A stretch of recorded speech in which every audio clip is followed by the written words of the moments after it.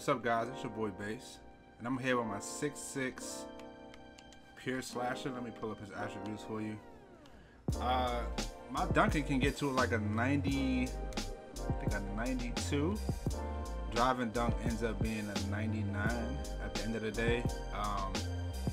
This character isn't bad. I like him. I have fun with him. Last year I was a 6'8", and this year the 6'8" isn't as fast as he was last year, and you got more contact stuff last year.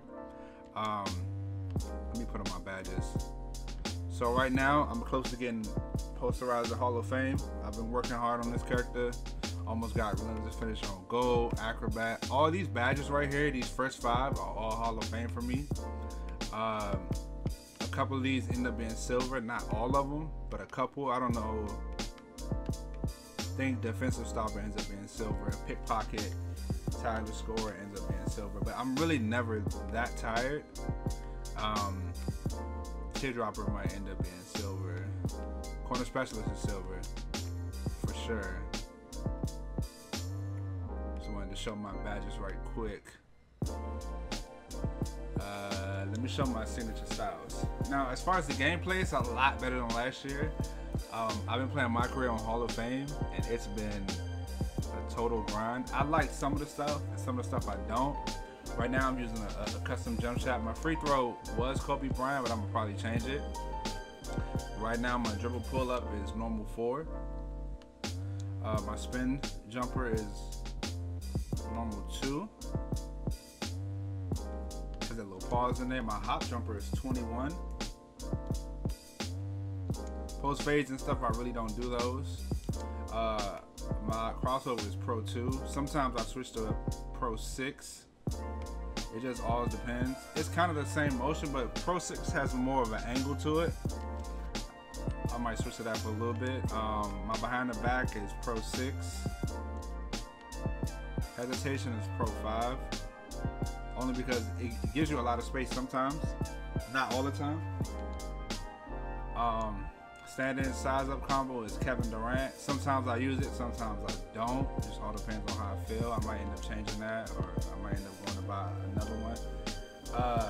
My layup package, now this one, Gervin. It's a very finesse type of layup. You make a lot more acrobatic shots with this layup. This layup is all about finger rolls and things like that. This is the layup if you want to, get your hop step on and hop gather or whatever you want to call it. Dunk package right now, straight on tomahawks, front windmills, and Vince Carter. Now I might end up changing this, depends on how I feel. But right now, this is what's been working for me. I have all the contact dunks except the package number 4 and both alley-oops.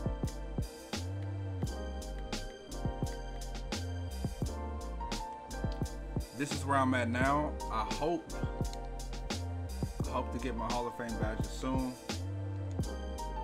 Right now the game is fun, man. I'll come out with more videos on certain things and certain ways on how to get posterizer and all that other stuff. It's really not that hard, it's just how you use your team. Posterizer can be obtained through alley-oops as well. Alley-oops do count as posterizer dunks if the opponent tries to go up for it. It doesn't count it every time. Hop step dunks and spinning dunks do not count as posterizer. Sometimes they do, sometimes they don't, but all the times I've did it, they didn't really count as it. But anyway, if you guys would like to see the journey of me with my shooting guard slasher, I will make another character. As you can see, I have enough VC to make probably 2 more characters if I really wanted to. I'm gonna probably even make a big man, a power forward, or I'm gonna probably make a shooter. I'm not sure yet, but if you guys like the video, hit that like button, subscribe, turn on post notifications. Park clips coming soon, how-to tutorials coming soon. We back on the 2K grind, man. Let's get it.